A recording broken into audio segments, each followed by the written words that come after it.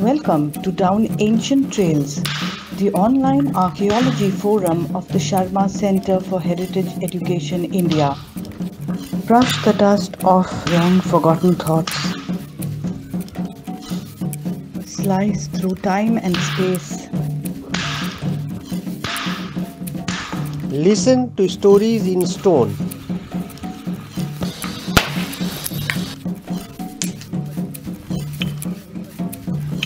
Whispers of voices lost in time. Build bridges across worlds. Curious minds reach out to the past.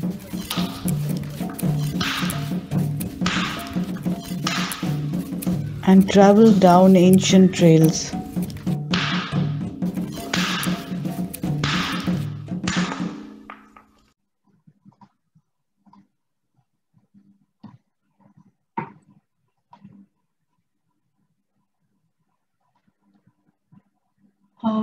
Rajeev, can you stop sharing the screen? Okay. We'll just start in a few minutes.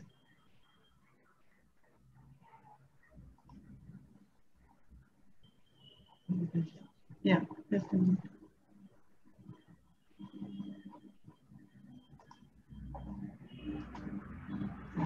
Yeah, just a minute. Wait a few minutes for them to start.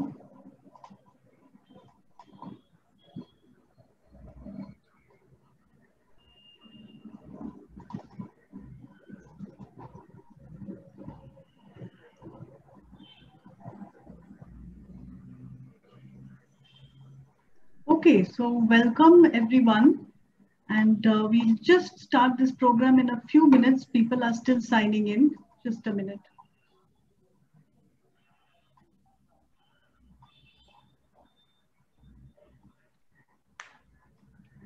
Till you can see people signing in. Okay, here we go. Welcome to Down Ancient Trails, the online archaeology forum of the Sharma Centre for Heritage Education, India.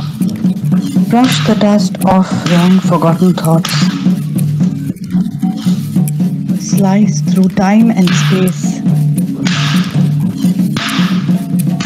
Listen to stories in stone.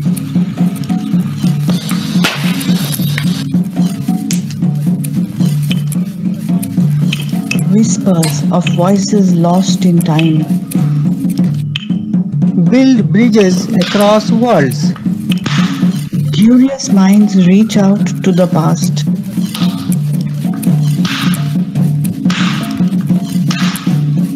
And travel down ancient trails.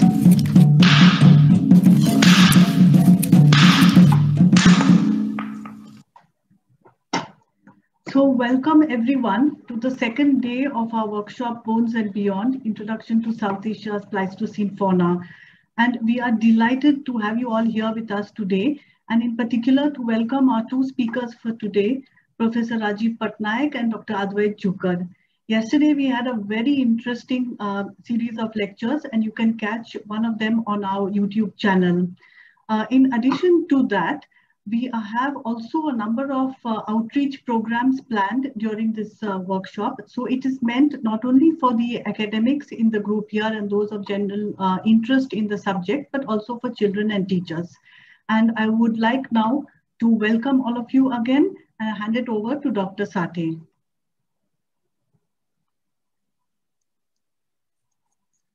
I welcome each one of you for this wonderful evening with excellent discourses. We have this 6-day-long workshop brings to you a beautiful blend of paleontology from, as rightly pointed out by Professor Sahni yesterday, mega, micro, and ultra, and various methods which are there in practice, and how paleontology can be enriched more and more with such wonderful applications. So I think today is another wonderful day when we have Dr. Advait Jukar and Dr. Patnaik speaking on the aspects which would really bring us a wonderful canvas of paleontological research happening across the world.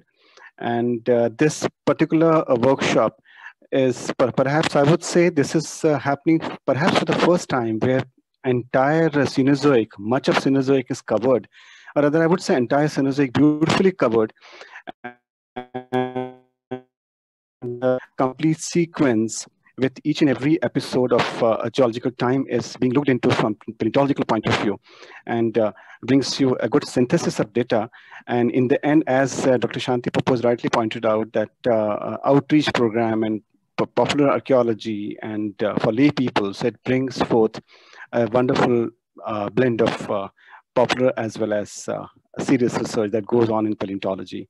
So with this brief introduction to this series of talks we have today, I, on behalf of Sharma Centre, Deccan College, and also from Dr. Shanti Papu, Dr. Akhilesh and others, and myself, heartily welcome each one of you.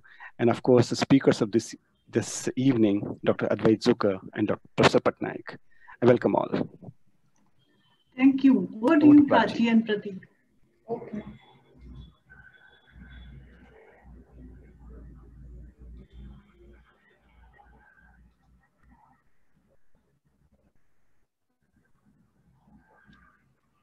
Hello, good evening everyone, and welcome to Bones and Beyond series. Today we have with us, as Sathe sir mentioned, we have Dr. Advait Jukar and Professor Patnaik with us. We are very delighted to have these speakers with us today. Dr. Advait Jukar is a Gaylord Donnelley Postdoctoral Associate at Yale Institute for Biospheric Studies and Department of Anthropology, and also a research associate at Department of Paleobiology, National Museum of Natural History, Smithsonian Institution. He has completed his PhD in environmental science and policy from George Mason University under the guidance of Dr. Mark Uhen and Dr. Kate Lyons. His research interests are microecological patterns of body size through the time, megafaunal extinctions, mammalian taxonomy and biogeography, conservation ecology, science policy, and science education and communication.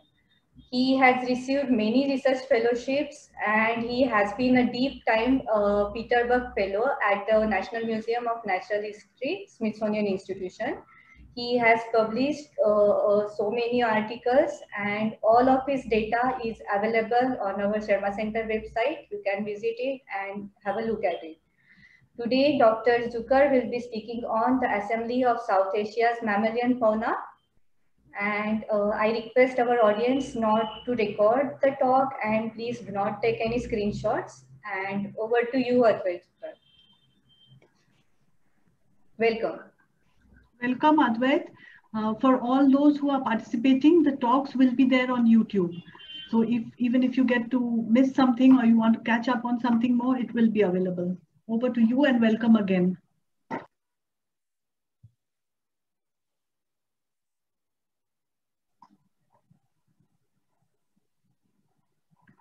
Advait, okay, just a second. I will unmute you.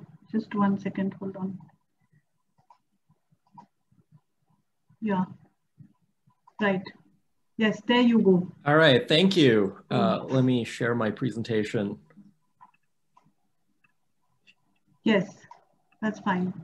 Great. Can everyone see this? Can everyone hear me? Yes, very clear. Thank you. Over to you. Awesome. All right, so good morning, good evening. I'm in New Haven, Connecticut, which means it's morning for me, but everyone in India, it's evening. So thank you for coming this evening. I'm going to be talking about the assembly of South Asia's large mammal fauna. I'm a postdoc at Yale, and I was a former postdoc at the Smithsonian, and most of my research involved fauna from South Asia. So the Indian subcontinent today preserves this incredibly diverse assemblage of mammals, including some of the largest mammals alive on the planet today, on land, including things like elephants, large buffalo, gaur, rhino, and deer, as one of the only places where we have this diverse assemblage left.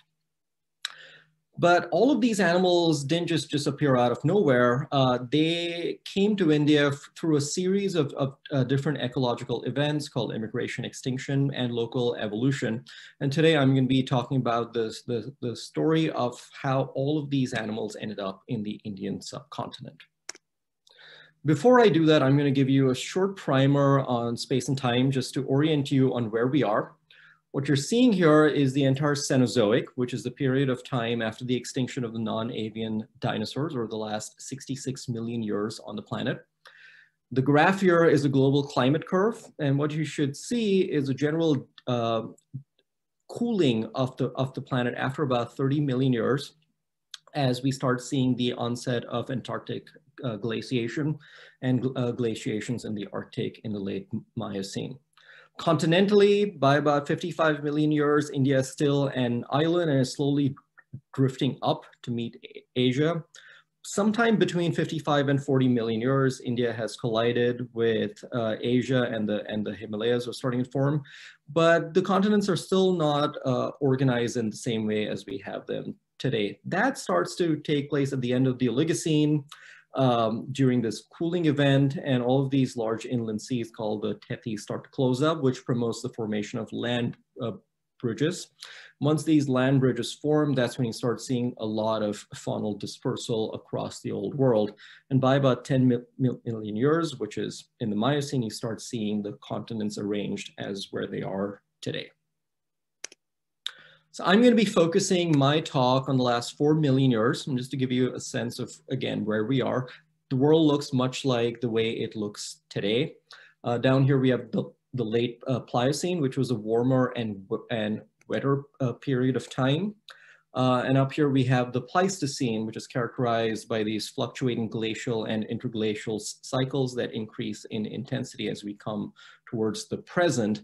And all of this is caused by the formation of the northern hemisphere ice sheets, changes in the Earth's orbit, and differences in CO2 levels on the planet. And all of these climatic changes caused dramatic changes in the local and regional environments in the Indian subcontinent, and is actually what was the driver for the assembly of the modern mammal fauna. And I focus on the last 4 million years because the lineages or the genera that we see on the subcontinent today all have their origin in the last 4 million years or so. So to understand this, I'm going to be talking about a couple of different ecological processes. As a paleoecologist, I use these ecological processes on relatively short geological timescales of the order of about 500,000 to about 1 million years to understand how species come and go and how these continental biotas are assembled. So the first process that I'm going to be talking about is immigration, which is largely caused by either a range expansion or a range shift. When a species expands its range, when the climate changes and more favorable climates are found elsewhere.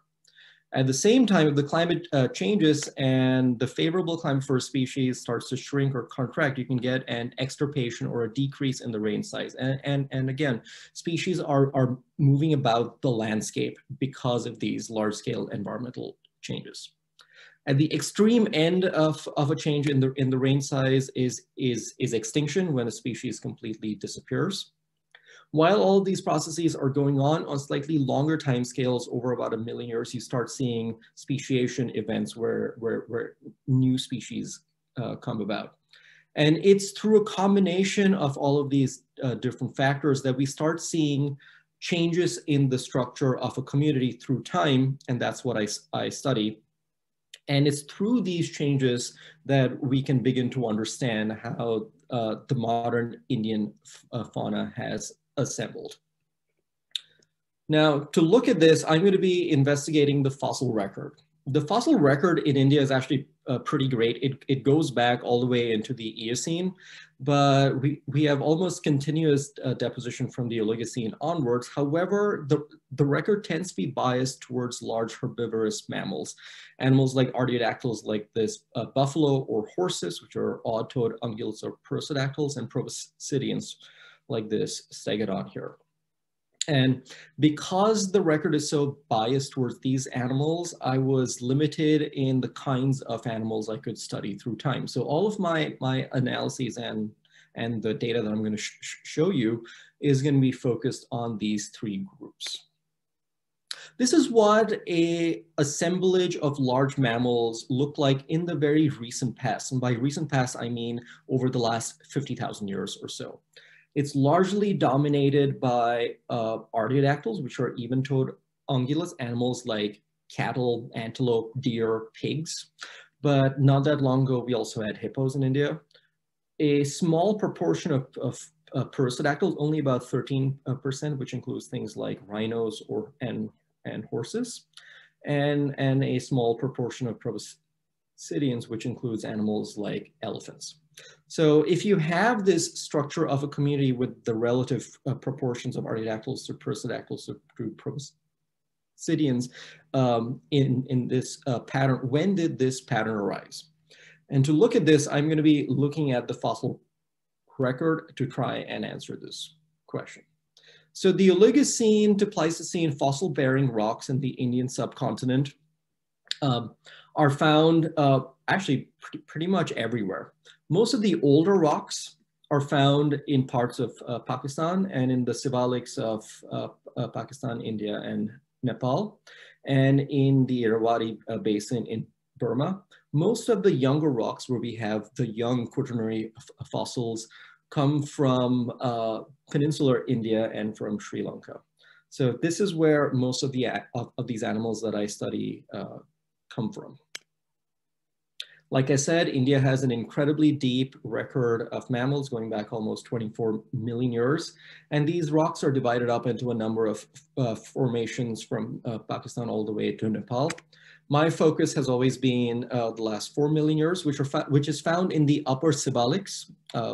It's a group of rocks that's typically found in parts of northern India and Pakistan.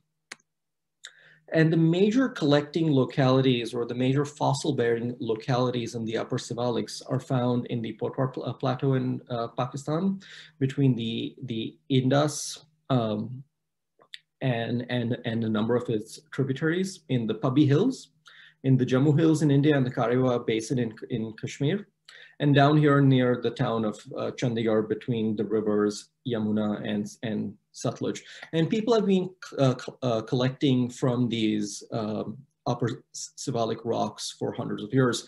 And some of the collectors include people who are going to talk to us today, like Dr. Patnaik. Most of the rocks come from, or can be divided up into three formations: Tathrot, which is the older Pliocene part of the record; Pinjor and the Boulder conglomerate, which is part of the Pleistocene. These rocks are largely sandstone and mudstone. They kind of look like this. This is an outcrop near the town of Masol, but I went out there with Dr. Patnaik a number of years ago. The fossils were initially found by a number of British explorers, Hugh Falconer, Proby Cotley, Henry Marion Durand, and William Erskine Baker. And all of this was found when the East India Company was controlling large parts of the Indian subcontinent. Cotley, Baker, and Durand were all engineers in the army of the East India Company, and Hugh Falconer was the superintendent of the Saharanpur Botanical Garden. And they just sort of had this casual interest in geology and fossils, and they would go out in the hills and interestingly made one of the largest collections of fossil vertebrates ever found.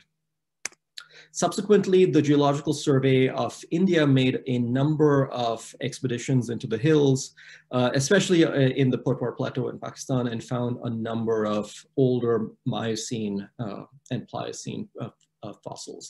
Notably amongst them was Guy Pilgrim, who actually classified the different strata in the rocks and divided up the fauna, and also published quite a bit on the various animals that were found in the Sivalics. And subsequent to the GSI expeditions, you had expeditions from the United States, most famously Barn Brown, the man who found T-Rex, also came to India and found a number of cephalic deposits. And this was actually the first time that the cephalics were systematically mapped, and we actually have good locality information. Expeditions have come down from Yale and from Harvard since, but we also have lots of expeditions that were carried out by Indian paleontologists, most notably by M.R. Sani, Dr. Ashok Sani's father, and Ehsanullah Khan in the 1960s. Most of these fossils are now kept at Panjab University in Chandigarh, and there's been a lot of great literature based on these finds. And what they found was this incredible assemblage. I'm only going to be talking about the artiodactyls, prosodactyls, and proboscideans here. So the fauna from the upper cephalics, from the Pliocene all the way into the Pleistocene, includes animals like Bosocutifrons, which is this longhorn species of cattle. You had buffalo, like hemibos, gazelles, like this lovely specimen of gazella, which was found in Pakistan. You have deer, things like Cervus punjabiensis. You have antelope, like this Damalops, camels. You also have large pigs called Colpocaris. This skull is about that big in size. So it was a fairly large animal. You have these incredibly strange giraffes called Cevathers, which are short-necked giraffes with large antler-like projections coming off their skulls. Small hippo-like or pig-like animals called Anthracothers. This is the jaw of Merocopotamus. And you have actual hippos as well, Hexaprotodon, which is a fairly long-lived lineage of hippos in the Indian subcontinent. Coming to the prosodactyls, you've got horses. This is Equus cevalensis, which was a zebra-like horse found in the cephalics. You also have three-toed horses, the famous Hipparianine horses, and they were fairly common in the Miocene, but they get much rarer once you get into the Pliocene. You have a lot of large rhinos like Rhinoceros platyrhinus, which was one of the largest rhinos ever to be found in the subcontinent. Rhinoceros cevalensis, which is related to the modern Indian rhino. And these strange animals called Calicothers, they're related to horses and rhinos, but some of them walked on their knuckles like gorillas and other apes. And of course, you've got the proboscideans. The cephalics are famous for their elephant fossils. This is Elephas hystricus, which is a putative ancestor of the modern Asian elephant. You've got Elephas planifrons and Elephas platycephalus. These are the elephantids. And you also have the giant stegodons. This is the skull of Stegodon Ganesha that I'm studying in London. And this animal had 12 to 14 foot long tusks. It was an enormous creature. And the stegodons are actually fairly diverse. You have Stegodon insignis, which is a strange flat-headed stegodon, Stegodon bombifrons, and a species that hasn't even been named yet. And of course, in the younger part of the record, Stegodon pinjorensis. And you had this long-tusked gomphothere called Anancus cevalensis. So there's great diversity of proboscideans, of artiodactyls and prosodactyls. India back then would have looked very much like the Serengeti of Africa does today. And partly is because we have a lot of common animals that we share with East Africa. Okay, so Falconer and Cotley find these animals, but for the longest time, they had no idea how old they were. But they knew that they were younger than what was known as the Quaternary, so they just called them the tertiary cephalics. It wasn't until Guy Pilgrim came on that we started to see a division of the cephalics into the upper, middle, and lower. And he divided up the upper cephalics into the three formations that I talked about, the Tathroid, Pinjor, and Boulder conglomerate. Really wasn't until the 80s, 90s, and 2000s that we started to date the rocks. One of the problems with dating the rocks and the cephalics is that we don't have a lot of typical material that we can use to date. For example, volcanic tuffs can be used to date using uranium, but there's only one tuft at about 2.5 million years. So what we do in the symbolics is use a technique called paleomagnetic dating. And the way this works is that you have the Earth's magnetic field, which flips every so often, and that leaves a signature in magnetic minerals in the rock. And based on the patterns of the flips and based on certain index fossils, you can actually date the rocks. And this work was carried out by people like Ranga Rao and Professor Nanda and teams from Harvard and Yale. And it's because of this that we now have a decent dated record for a lot of the upper symbolics. Now, most of the data that I'm working on comes from the published literature. The way these data are typically organized is that you have a number of sites on the landscape. This is an example of a site from Pakistan on the Mangla-Samwal anticline. And these sites can then be organized on a stratigraphic column, which is just a column of the rock record. And then this column of the rock record can be dated using paleomag. And then using natural breaks in the paleomagnetic timescale, you can divide up the fauna into a number of time bins. So this is exactly what I did. I collected a bunch of data from the published literature, from sites from all the way from the Potwar Plateau in Pakistan up into India, using these dated stratigraphic columns. And I came up with 5 time periods, which stretch from the Pliocene down here into the middle Pleistocene up there. And there are 5 time bins. And I only looked at the Artiodactyls, Prosodactyls, and Proboscideans because these are the most commonly found and better sampled of the symbolic fauna. So we have a decent idea about the assembly of this part of the assemblage. Now, as a paleoecologist, I want to understand how communities change. And the way I do this is by looking at how different individual time bins are from each other. So basically, is time bin 1 the same as time bin 2, or are they different? And the degree of this difference is going to tell me about different turnover intervals. And a turnover interval just basically means an interval of change. And this change can be caused by these various ecological processes that I talked about in the beginning of this talk: immigration, extirpation, or extinction. So a commonly used metric is the Sorensen-Dice dissimilarity index, which measures overall dissimilarity. Is a collection of animals down here in time between 3.5 and 3 million years. How different is it from a collection of animals found between 3 and 2.5? Now, differences between communities or assemblages of animals can be caused by 2 different processes. One of them is replacement. So you have 10 species at one point in time and 10 species in the other. If those 10 species are completely different from each other, that means that all of the species in time bin 1 have been replaced by a new set of species in time bin 2. That's what Simpson's beta is measuring. It's measuring how much of that change is caused by a replacement of species. At the same time, you can also have differences in the richness or the number of species between adjacent time bins. For example, if time bin 1 is 10 species and time bin 2 is 5 species, but all of those 5 species are the same species that are found in 1, that means that all of the difference that was found is only caused by a loss of species.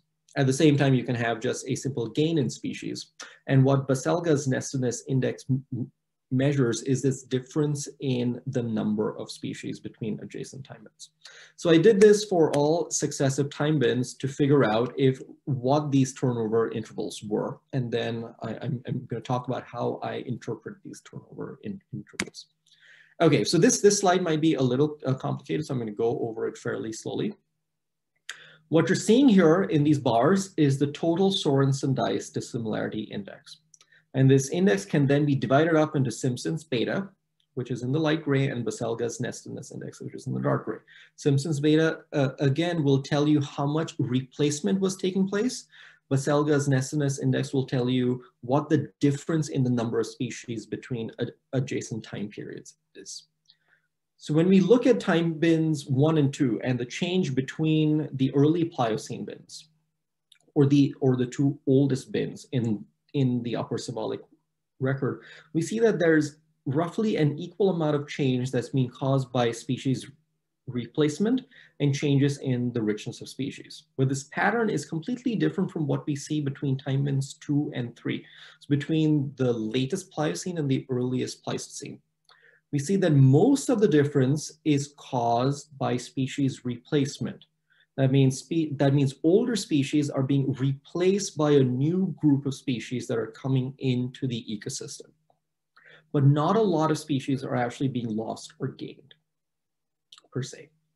Now, this pattern again changes in the Pleistocene, where we again see roughly equal amounts of species replacement and changes in species richness. So both of these processes are taking place in the Pleistocene. The biggest turnover interval, though, is between the late Pliocene and the earliest Pleistocene. That means between the latest part of the Tathroid fauna and the earliest part of the Pinjor fauna. So how do we interpret these changes? Which one of these processes of immigration and extinction is actually driving this? Because the patterns can be caused by both. So to understand this, I've got a graph which shows up here the total number of species. And as you can see, there's an increase in the species in the Pliocene, and then there's a general drop in the number of species in the Pleistocene. To interpret this, we need to look at the number of species that disappear after this time period, represented by the dark gray diamond, and the number of species that appear in the second time period.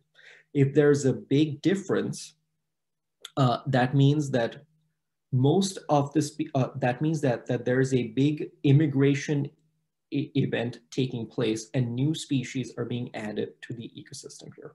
But not a lot of species are going extinct after this time period.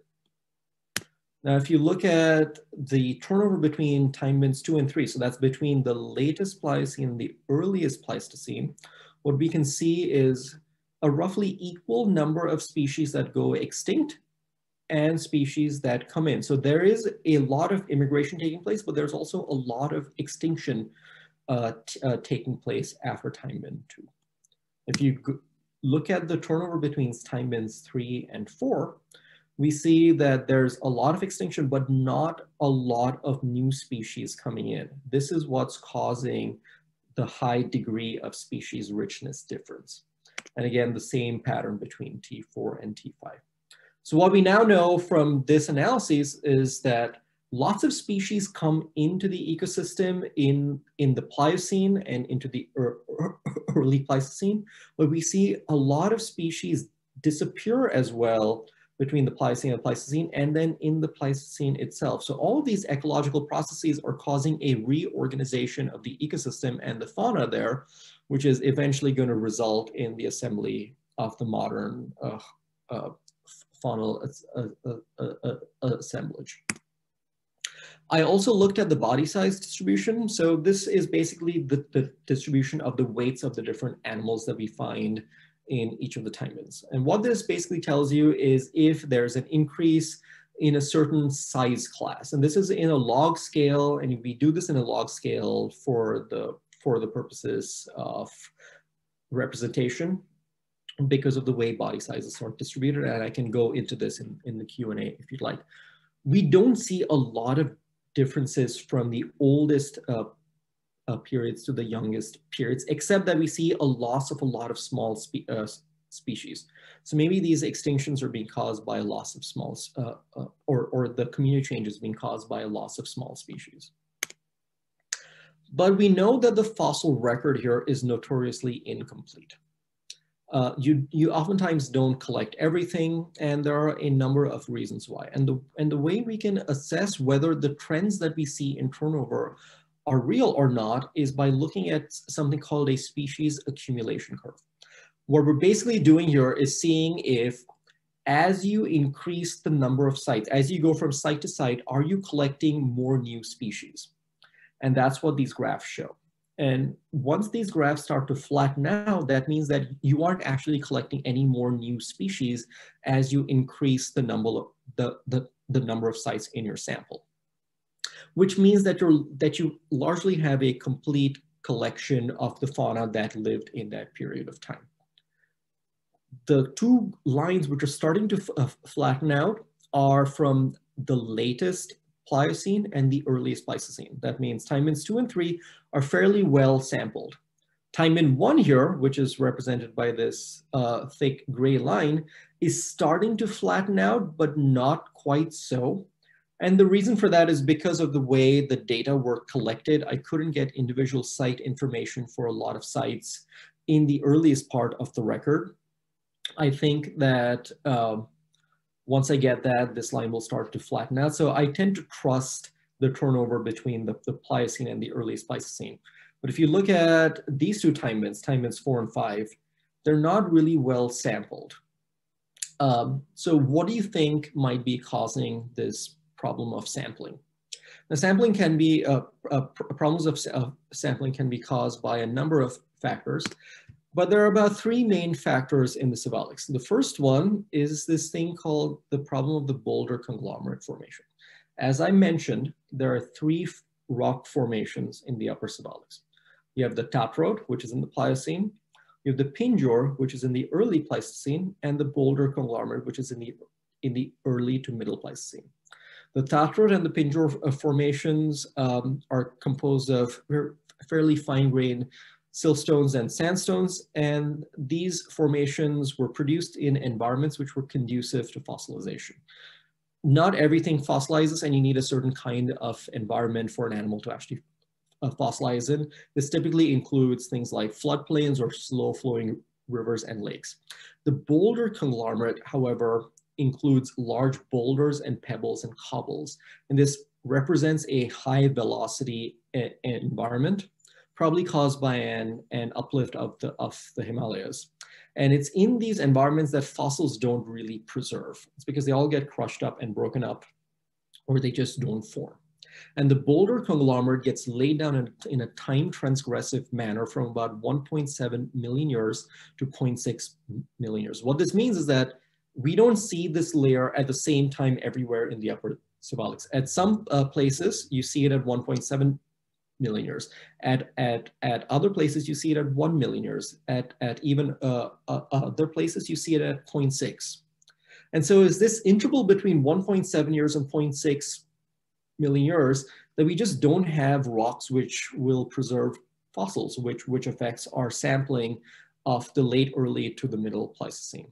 The other problem here is that I only sample dated sections. Now, as I mentioned, it's very hard to date sections in the symbolics. It's a fairly expensive endeavor.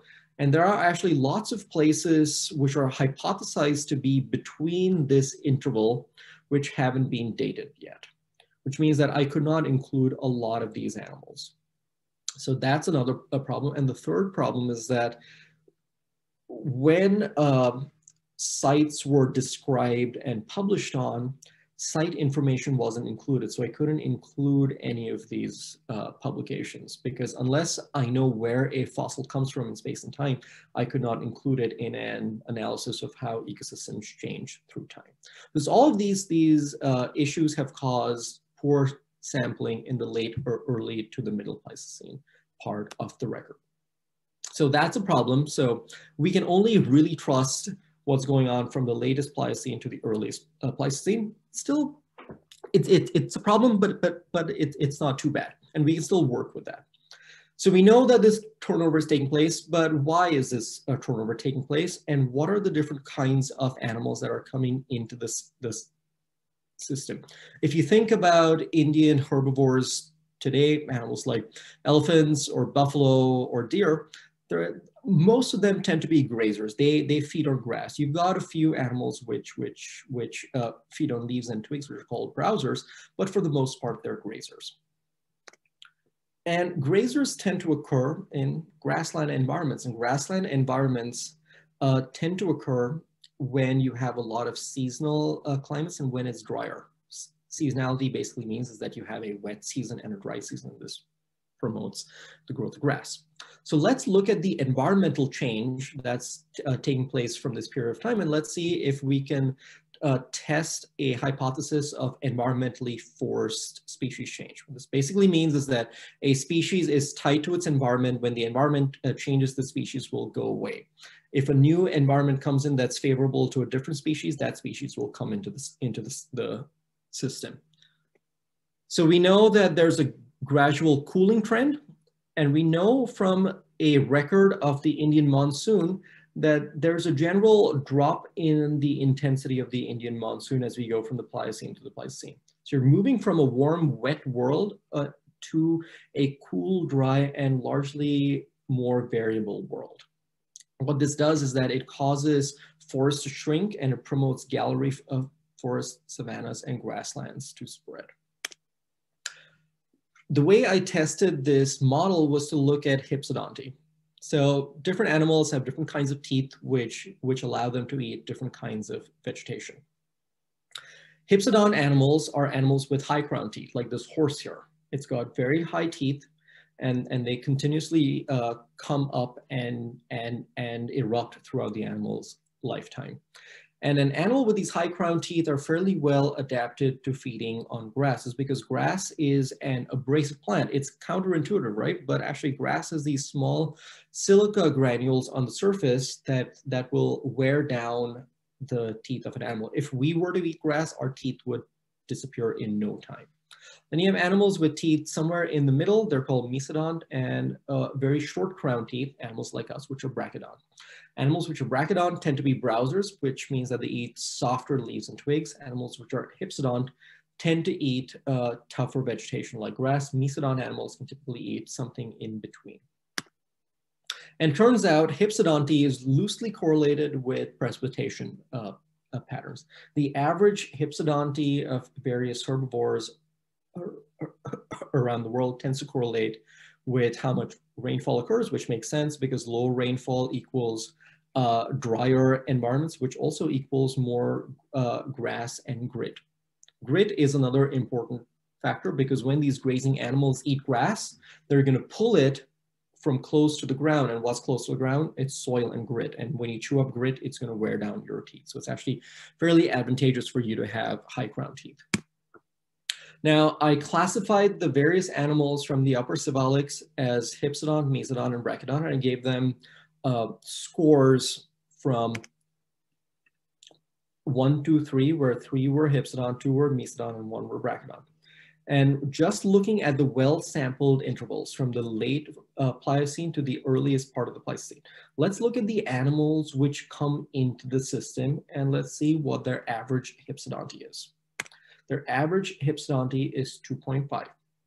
Most of these are in this brownish shade. There are a few green shaded animals that are coming in, which are brachydont species. But if you look at the species which disappear or go extinct, the average hypsodonty is lower, is 1.9, suggesting that most of the animals which are coming into the system are animals which are better able to eat grass, and animals which are going away or disappearing, going extinct, what have you, are animals which are not as well adapted to feeding on grass and can't deal with a lot of grit in their diet.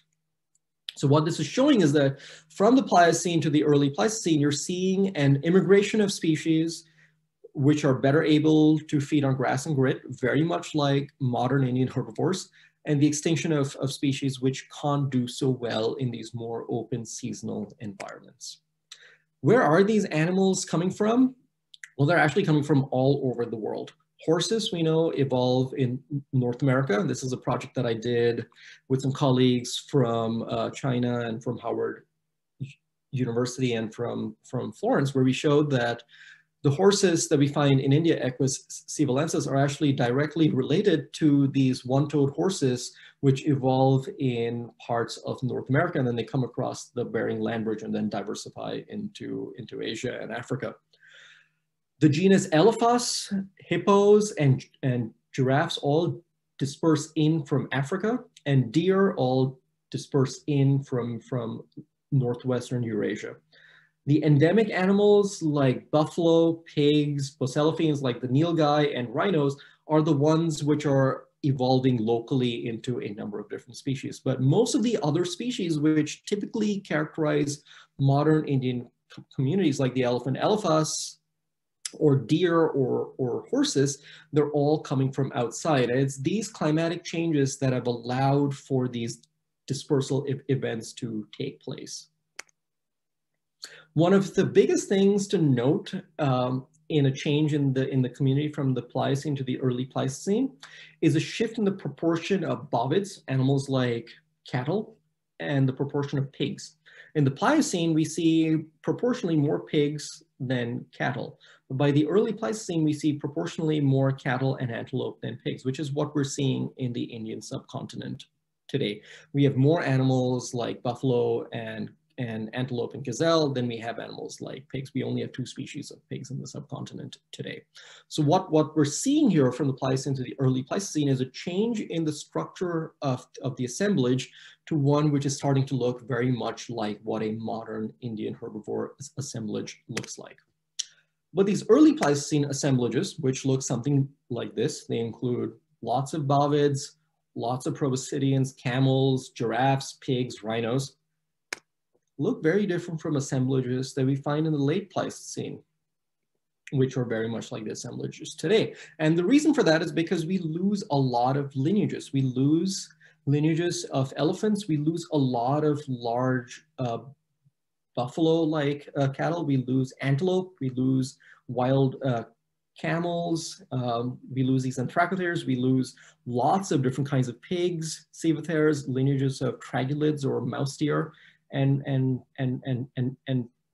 rhino.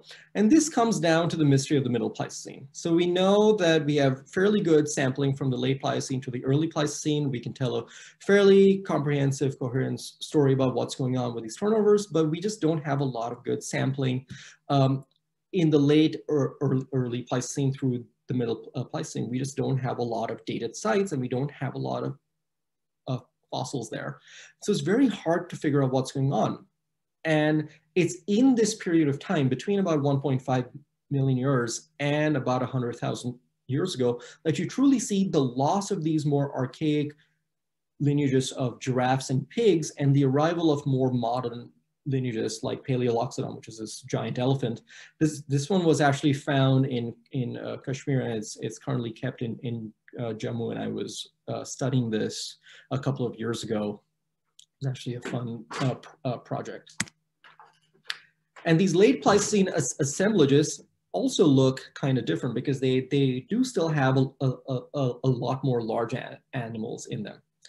So what's going on in this period of time? Well, it's really hard to tell, and it's an area of active research and something that can only be sorted out with more expeditions into the Sibalics and into peninsular in India, better dating of the sites, and a more refined taxonomy.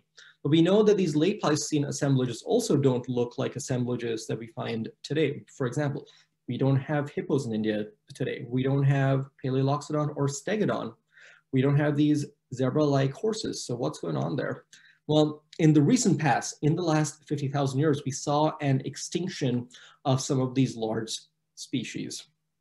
And these extinctions tend to be restricted to some of these large animals. We lose Paleoloxodon pneumaticus, which was one of the largest proboscideans to have ever lived. We lose Stegodon pneumaticus, another large proboscidean. Equus pneumaticus, which is a zebra-like horse. Hexaprotodon, which is this long-lived lineage of hippos, which was found in the Sibalics, finds its last stand in peninsular India. Bos pneumaticus, which is the Indian auroch, gets domesticated into the modern zebu cattle. And of course, as Professor Sani mentioned, we also had ostriches, which go extinct. And understanding the causes of this extinction is very difficult. But what we know is that a lot of these environmental changes, which may have caused turnovers in the past, were probably not as important for the extinction of these animals as another environmental force, which is people. There's increasing evidence coming out, not just from India, but from around the world, that humans have had a disproportionate effect on the extinction of large mammals through time. And I want to end with this and sort of talk about what might happen in the future. We now have an assemblage of mammals that we know has assembled over the last 3.5 million years. We know that environmental changes were probably more important for past turnovers, but people were likely important for the makeup of the modern Indian mammal community. And if we don't conserve these animals, like rhinos and elephants, we risk losing them altogether. We've already lost lots of interesting lineages from the early Pleistocene into the late Pleistocene. And I think we should do all that we can to make sure that India doesn't lose any more of its mammalian fauna. With that, I want to thank all the organizers for organizing this great symposium, all of my colleagues and mentors from George Mason, Yale, and the Smithsonian for supporting me and my research, and the various collections managers and researchers at the NHM in London, AM&H, Wadia Institute, Panjab University, and the GSI, who helped me and made this research possible. So thank you so much. And I think we have time for questions at the end. Thank you, Advait, for the riveting talk, taking through time and ending on the very important note of conservation as well. Yes, we will get back to questions at the end. There are questions coming up over here and people adding them in the chat box, and we'll come back to it at the end. So now over to you, Pratik, and we welcome Dr. Patnaik to speak. I'll just unmute him. Just a minute, Pratik. Prachi, can you unmute Dr. Patnaik? Just a second.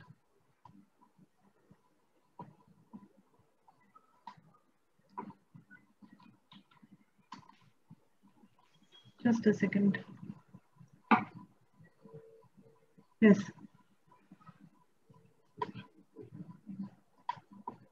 Pratik, Okay, over to you.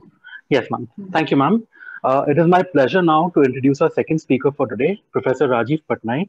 Professor Patnaik is a veteran paleontologist who has contributed immensely towards the understanding of evolution of Indian fossil mammals and their paleoecology, including the geological context of primate-human evolution and the impact of climate change on the same.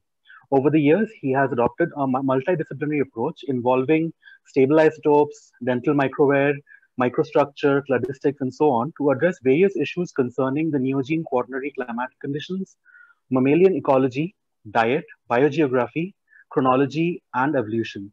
He has established a rodent-based biostratigraphy of the Shivaliks and contributed significantly towards understanding the evolution of murine rodents to reconstruct paleo-monsoonal conditions.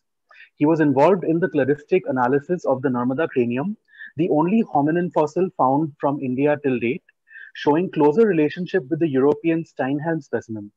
Using various dating methods, he has found that the famous hominin fossils from Narmada was reworked. In the Kurnool cave deposits of Andhra Pradesh, he and his colleagues have noted that the disappearance of several vertebrate taxa was probably due to a very arid phase of the last glacial maximum.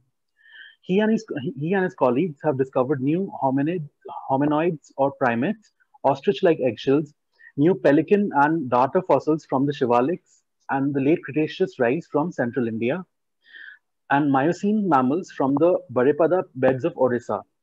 He has done field and lab work in Egypt, the USA, Germany, France, Australia, and Japan. In 2016, he was awarded the prestigious National Geoscience Award by the Honorable President of India. And in 2019, he was elected a Fellow of the Indian Academy of Sciences. Sir, we would now request you to start your lecture. And one gentle reminder to our viewers, please do not take any recordings or screenshots during the talk. Thank you. So welcome, Dr. Patnaik, and over to you. Yeah, thank you, Pratik. Thank you, Shanti, for this opportunity. Just let me know if you can see the slides. Is it visible? Yes, it's okay. fine. Yes, sir, it's visible. Yeah. Okay, thank you. Advait's talk has made my life very easy because He has in fact presented a lot of information that I was actually going to present. So I would be kind of rushing through those things, those slides. There are several slides, in fact, overlap. Well, my topic, as it says, diet and ecology of Neogene quaternary herbivorous mammals of India. Now, what you see on your screen is a Miocene ape, a very famous Miocene ape called Shivapithecus. And what you could see is the teeth here, which are pretty pristine. And I basically work on the teeth and look at their microstructure and the microvia, and also mesosphere and isotopes. So whatever we basically eat or drink, it goes into our system, and while our teeth are growing, the composition of the teeth or the diet we eat becomes part of our teeth structure and composition. So basically, I would be dwelling on how do we know what we know about ancient diet of mammals, and where do we actually find these Neogene and Quaternary mammals, and how they look like. Most of the mammals Advait has already shown. Now, some of the case studies I would be presenting, which I did myself, and of course with my students and colleagues, on elephants, primates, and rodents, in order to reconstruct their diet and ecology. So basically, we look at the teeth size, shape, microvia, and isotope geochemistry in order to reconstruct the diet. Now, Advait has already mentioned that hypsodonty index, which is how the high the crown is. Basically, it reflects whether a mammal is a grazer or a browser, because high crowned teeth develop because of grazing. And here on your screen, you can see evolution of horse, where all through the Cenozoic, early horse had brachydont, that is low crown teeth. And as we move on towards the Oligocene, Miocene, and Pliocene, and further into the Pleistocene, the hypsodonty index increases. So in a way, as the community evolve from being browsers to grazer, the crown height increases. So this Advait has already shown that hypsodonty index can be correlated with precipitation, because basically precipitation would bring about the ecological change, and drier the conditions, more hypsodont mammals you would find, compared to warm, humid conditions where you would find forests or swampy habitats. So there is a good correlation, and people have been able to reconstruct precipitation based on hypsodonty indices from Pliocene, Pleistocene, even going back to Miocene and Oligocene. Now, microvia, as we all know, basically whatever a mammal eats, the diet leaves scratches or pits on the enamel surface. Now, this is this examples I have taken from a rat called Golunda, which is basically bush rat.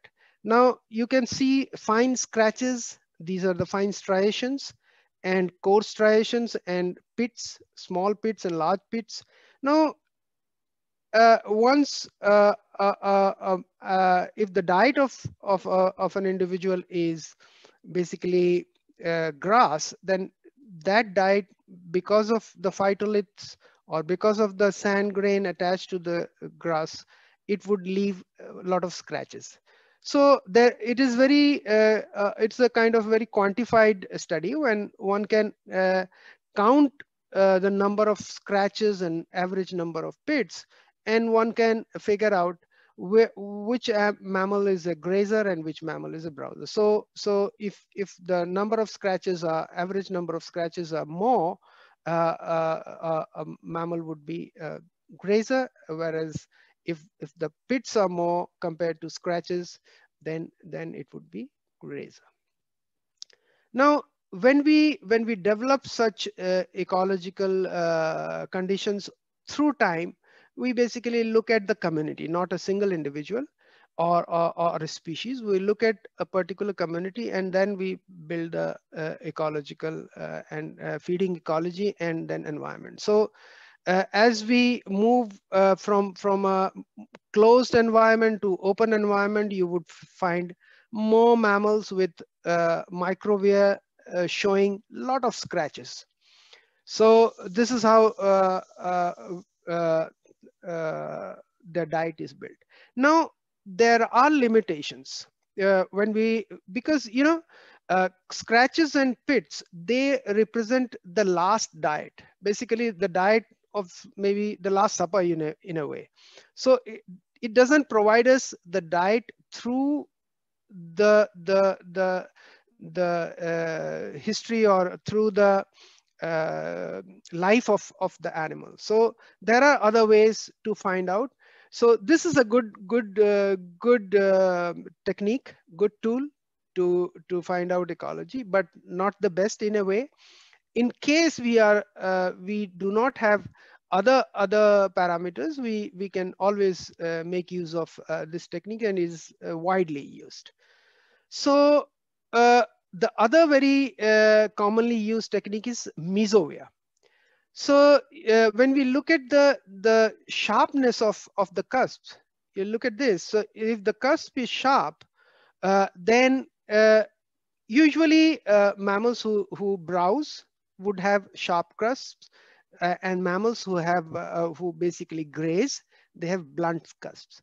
So there are stages of these grounding or stages of wearing of the cusps, and again there are scores given to various shapes. So people have been able to reconstruct past ecology based on mesovia as well as microvia. This example is from Europe, where one could see how the number of mammals with sharp cusps, whether how they change if the landscape changes. So if it is more open landscape, you would find more mammals with blunt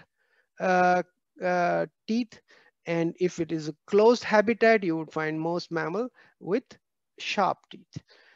Similarly, this microvia thing, which I have already mentioned, more if you have open landscape, more grass area covered by more grasslands, then you would have microvia that reflects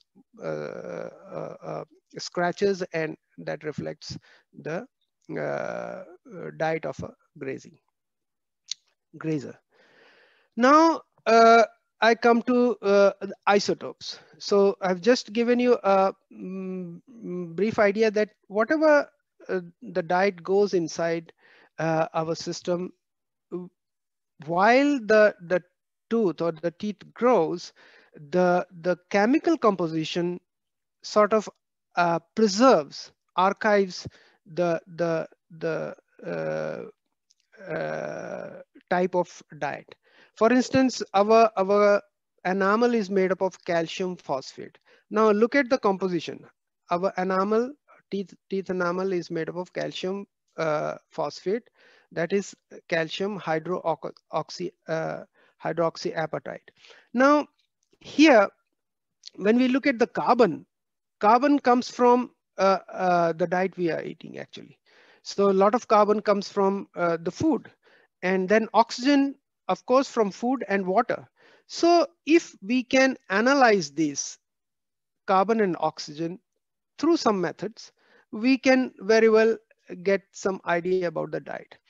Now, in the atmosphere, there are the carbon dioxide is made up of course, there are basically 3 types of carbon we know, isotopes. Carbon-14 is radioisotope, carbon-13 is a stable isotope, and carbon-12 is also a stable isotope. So we are basically dealing with stable isotopes. Now in the atmosphere, carbon-13 is very less. The amount is very, very less compared to carbon-12. So when a C3 plant, like trees, shrubs, when they respire, they kind of consume less amount of C13 compared to C4 plants, which basically gulps in a lot of air. It would contain more C13. So how does that help us?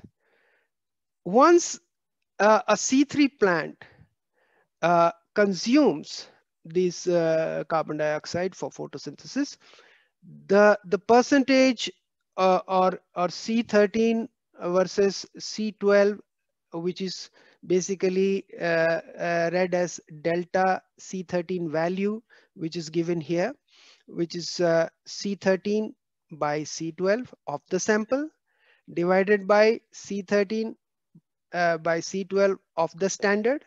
Here belemnite, Cretaceous belemnite is used for the standard, -1, and it is represented in per mil, not percent, per thousand, because the concentration of carbon-13 is very less. So we need to take into this into account. Now, if you look at C3 plants, while consuming, while absorbing the carbon, they would sort of the concentration is fractionated. So by the time it reaches the tree, the leaves would have -25 part per mil delta C13 value. Now a C4 grass, when it consumes, it fractionates it by -6 per mil. That is, by the time it reaches the leaves, grass leaves, it is -13 per mil on an average.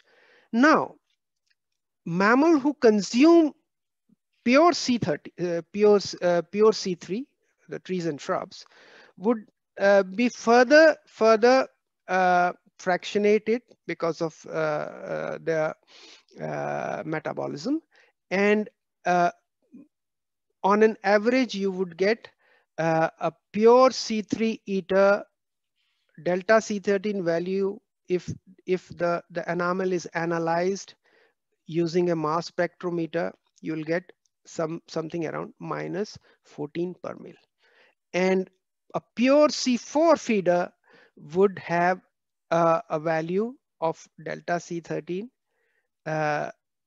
somewhere around -0.5 per mil, and mixed feeders would lie in between. So the same thing can be shown in a graph, where you have the C3 plants. They fall in a range from somewhere around -20 to -30 or 35, and C4 plants, they fall in this very range, where somewhere around -10 to here -8 to -18. And when this whole thing gets further fractionated by animal metabolism, and a C3 feeder, the enamel would have these values ranging from -8 to -18, and C4 feeder would have values around 1 or positive. So these are the values which can be calculated using mass spectrometry, and one can get direct ideas about the diet.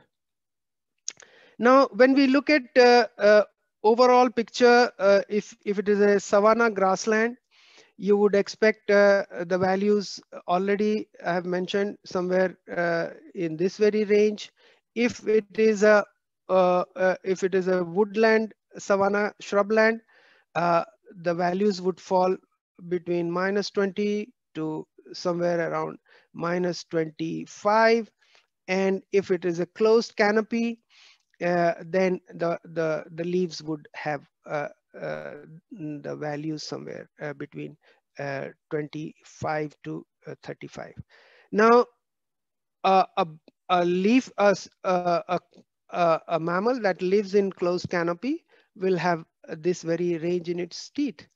So you would expect these values of delta C13 in enamel.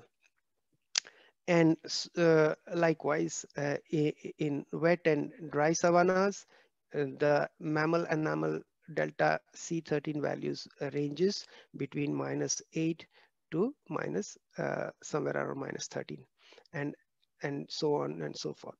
Now, this also has something to do with the rainfall. So drier the condition, as you can see, rainfall changes as we move from wetter to drier areas, from woodland, from close canopy, from wooded savannas to grasslands.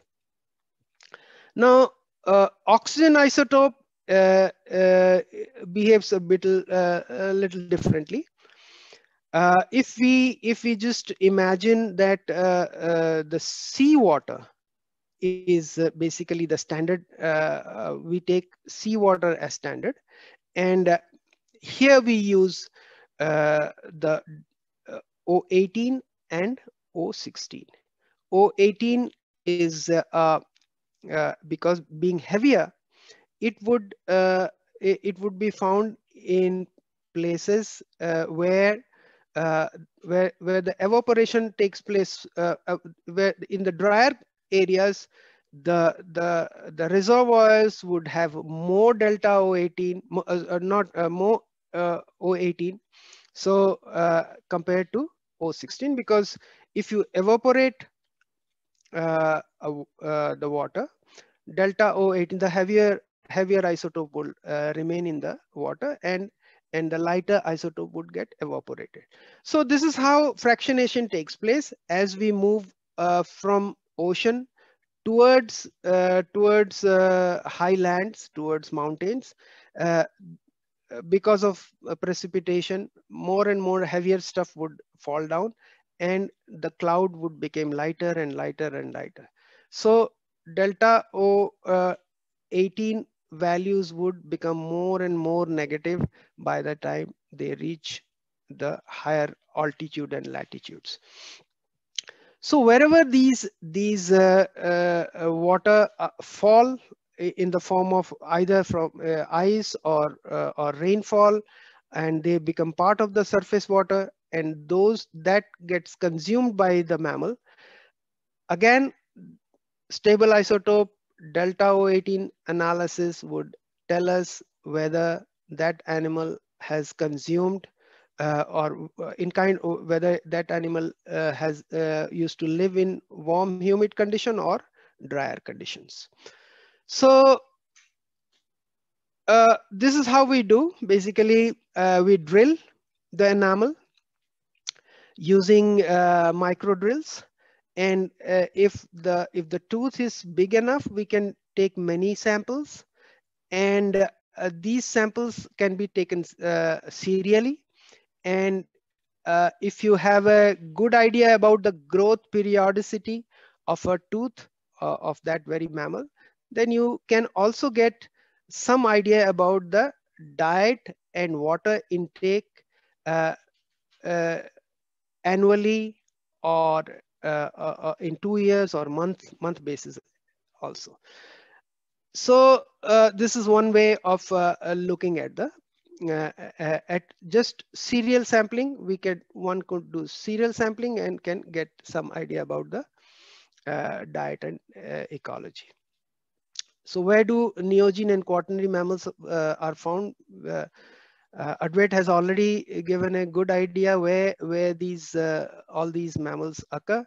So Shivaliks is one of the best place to find the Neogene stuff, and of course we have found them, some of them in Gujarat. Now it's a hotbed for searching for Neogene mammals, and some have been found in the northeast, some in Baripada in the east, and quaternary mammals are mostly concentrated in the Narmada and Son and along the Ganga basin.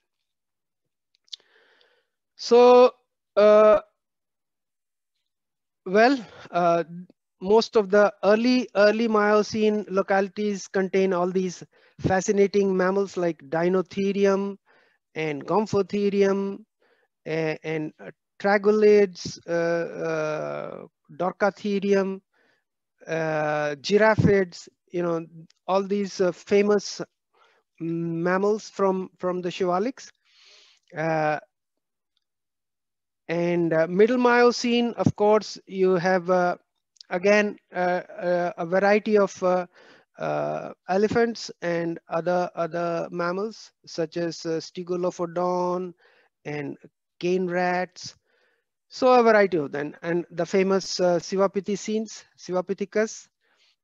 from middle to late Miocene, and Gigantopithecus or Indopithecus that has been found in the late Miocene. And of course, the Hexaprotodon, it starts in latest Miocene and goes on to occur till the latest Pleistocene. And Anancus, rhinos, all sorts of, then Anthracotheres, Hexaprotodon again. And then in the Pliocene, we have a lot of elephants like elephant planifrons.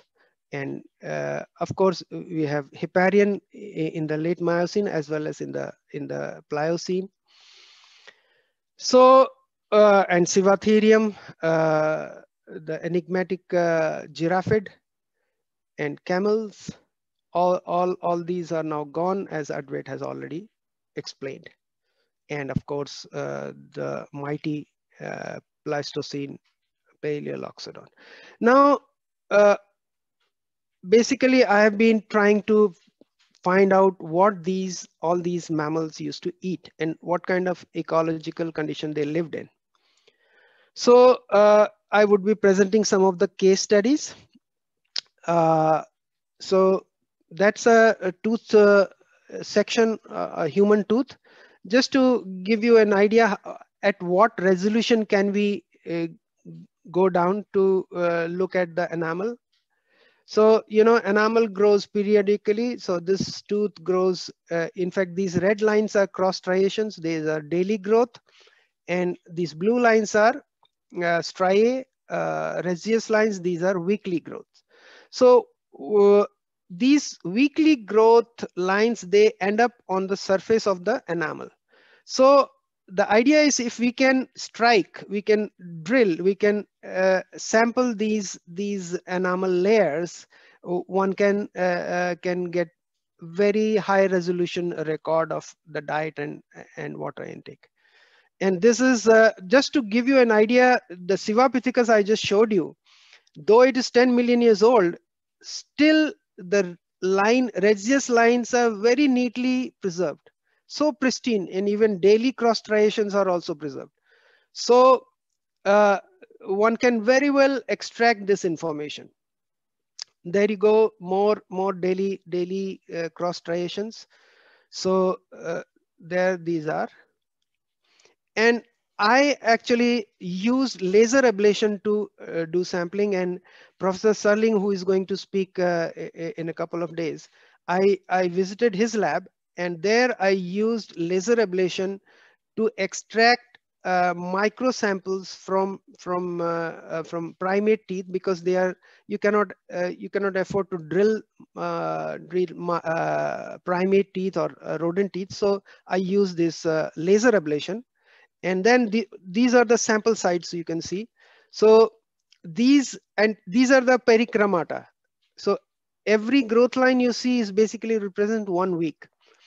So one can take several samples just on one tooth and get an idea about the diet of that animal that lived some 10 million years ago. So in fact, I counted the number of striations in this very giant Gigantopithecus that lived in the late Miocene. That this count came to 12. So that those residual line represented 12 days. So I could actually figure out how many days or how many months or how many weeks I have sampled. So this sampling showed that overall this represented some around almost 14 months or a little more than that. 10 million years ago, this guy used to eat only C3. These black dots are basically delta C13. So you can figure out that it was basically an arboreal mammal and primate, and used to eat only C3 diet. So some fruits or C3 leaves. But look at the water, the delta 18 value. So there is a seasonality one can see. There is a shift in the delta O18 value. And I tried to correlate with the present day seasonality, that rainfall. So what you could see that during the monsoons, so this very represent 1 year. So when you have that is daily New Delhi rainfall data, today's data. So when you have less rainfall, the delta O18 values are more positive. When you have more rainfall, the delta O18 values are negative. So there is a correlation between this and the data I could produce from just a single tooth. So there was monsoonal type of climate during late Miocene, when Indopithecus used to live. And of course, I used microvir, and I could see whether these primates used to eat, they were frugivore or they were folivore. So based on microvir, one can get that idea. But one other primate that used to live with the Indopithecus was Sivaladapis, and it might have been eating some very tough grassy diet, maybe C3 grasses. So elephants also we tried to look at, and we could see that early elephants were, I'll just move a little bit faster.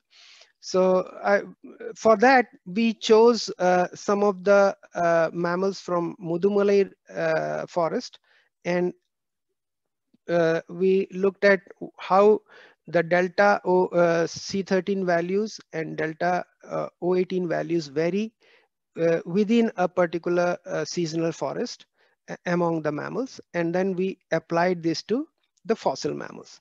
So we could see the Dinotherium in the middle Miocene used to be a C3 feeder, and whether we could see some seasonality or not, these were checked using delta O18 values. And so overall, when we look at the evolution or dietary evolution of elephants, we see that early elephants like the Gomphotheres, Dinotheres were mostly C3 browsers. And when the grassland spread because of shrinking forest, and which might have happened due to climate change, lot of elephants, they shifted to grazing. And then at some point, when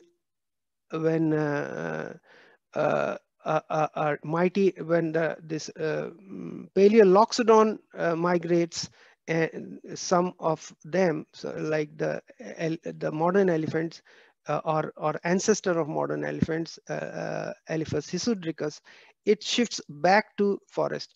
Might have been some competitive because of competition, because this Paleoloxodons were super grazers of that time. And of course, hypsodonty indices of these mammals also correlate fairly well. We could see that early elephants were low-crowned, brachydont, whereas late elephants were, most of them were hypsodont as the grassland changed. So other mammals, of course, there were all sorts of mammals associated with elephants, and they basically shared the most of the area, like grasslands. So as Advait has already mentioned, so this was the time of shifting from grassland, from wooded kind of condition to grasslands. More and more mammals now adapted to grasslands. Well, beside elephants, we also did some studies on hipparion and other mammals, and Civatherium, which was a grazer again. And rats and mice also, we used laser ablation because they are very tiny, and they also kind of show a similar trend when we move from 14 million years to Pleistocene. There is a trend in rats and mice as well. Early rats and mice were basically browsers, and later on, a lot of them become grazers. So overall picture that is being developed gradually, which sort of shows us that how things have changed over the past 14 million years. Early primates were basically browsers, used to live in the forest. Later primates were like Theropithecus or Procynocephalus. They were well adapted to grasslands, and Advait has very well explained this. And we are still developing this, and more and more data is now coming from the Pleistocene and Kutch also. There is good amount of data which would be included as we move on. So basically, to conclude, teeth and the enamel is an excellent archive to understand diet and environment of extinct mammals, as they remain unaltered for millions of years. And intra-tooth variability in stable oxygen carbon isotope concentrations can provide very high resolution interseasonal variability in paleoclimate and paleoecological data. So I thank again the organizers for giving me this opportunity. Thank you all for listening. Thank you, sir. Over to you, Pratik.